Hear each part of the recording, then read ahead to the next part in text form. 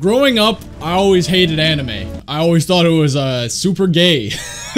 But once I kind of opened my mind up out of sheer boredom and finally watched some anime, I actually saw that there's a huge difference between anime and Western cartoons. One of these things is anime is able to keep a really enjoyable pace to the show and can cater to a child audience or an adult audience, all while having a deeper meaning, which is something that you don't really see in Western cartoons. And one of the best examples of this is Punch Man. Whether it's the manga or the anime, on the surface it just seems like it's a silly show about a guy who does a few push-ups for a while and then turns invincible and bald. But on the deeper level, this show actually has insane meaning to it. I remember watching the entire show and I was like, wow, this show is like really cool and stuff, and I love this show. And then by the end of watching this first season, I was like, wait, holy crap, this has such a deeper meaning. Oftentimes we like to think that life will all be okay once we reach our goal and achieve everything, and that we'll finally be happy. But One Punch Man shows that it isn't the case. Saitama trained super hard for years to become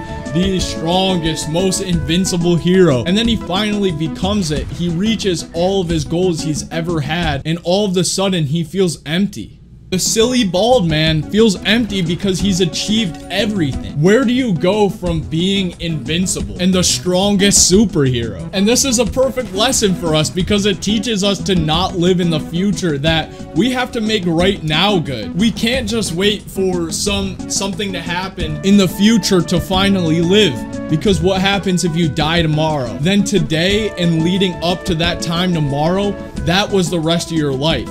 So why would you keep on living in the future? And this isn't to knock down goals and achievements, right? You should still work and strive for those, but don't let that get caught up in the idea of finally achieving all your goals, because then you're just not gonna live now. You can passively work at your goals, but still live life. And I think that's the best lesson from One Punch Man. It is really a great show. I definitely recommend watching it or reading the manga. The manga's great. And thank you guys for watching the video. Subscribe if you want. I'll see you in the next one. Peace.